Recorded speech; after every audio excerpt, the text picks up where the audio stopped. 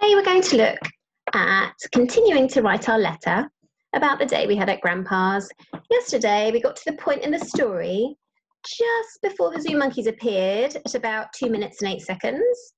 And today we'll be writing about the escaped zoo monkeys up to the point just before the aliens arrive, and that's at about 3 minutes and 36 seconds. So that was our little bit that we wrote yesterday. And this is where we pick up from. So here is my example. Suddenly, everything changed. We were no longer in Grandpa's street. I was surrounded by rainforest, and I could hear screeching monkeys and squawking parrots amongst the trees. I could see monkeys with shining red eyes hanging menacingly from branches. Grandpa told me they had escaped from the zoo. They started to chase us and we had to run fast. They were right on our tail. Luckily, the cart was no match for the monkeys. We raced ahead. We were getting away. You will never guess how we made our escape. Our cart changed into a boat and we landed on a river. I still don't know how it happened. We had got away from the crazed monkeys, but we still weren't safe. Large, hungry, green crocodiles were snapping at our sides. As the rickety old fishing boat approached the horizon, I sensed that we were in for a ride. It was a long way down the gushing waterfall to the warm blue lagoon at the bottom, but with Grandpa by my side, I knew it would be nothing but fun. The boat began to tip. My eyes widened. I held my breath. The stern teetered on the edge before tumbling downwards. Whoosh! It was as though we were flying inside a canopy of water.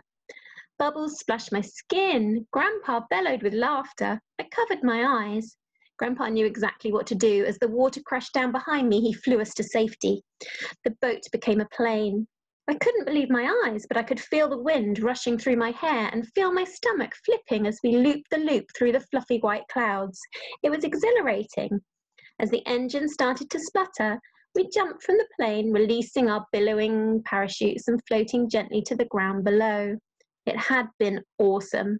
I wondered what the next part of the adventure would bring, and I didn't have to wait long to find out. So the stamps will be the same as the ones you were trying to collect yesterday, because you're still describing your day, and we still want you to do those things you were doing yesterday. So the first stamp is for writing in the first person. I, we, me.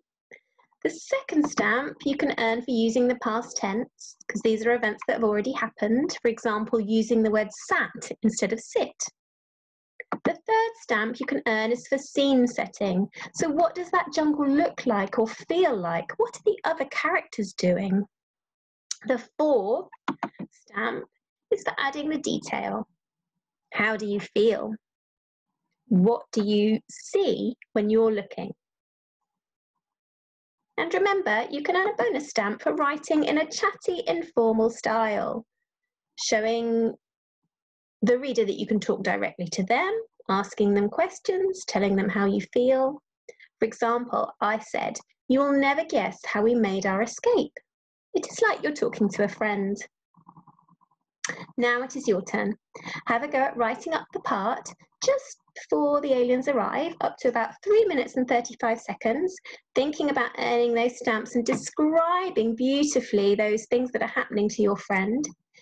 You may want to watch the clip just from 2 minutes 8 seconds right the way through to 3 minutes 35, just to remind yourself of what happened. And as you write, you might want to look back at my example, reminding yourself of the stamps. Remember to use the word maps and your action tracks and any other writing that might help you. So well done. Come back tomorrow when we'll continue writing about our exciting day at Grandpa's.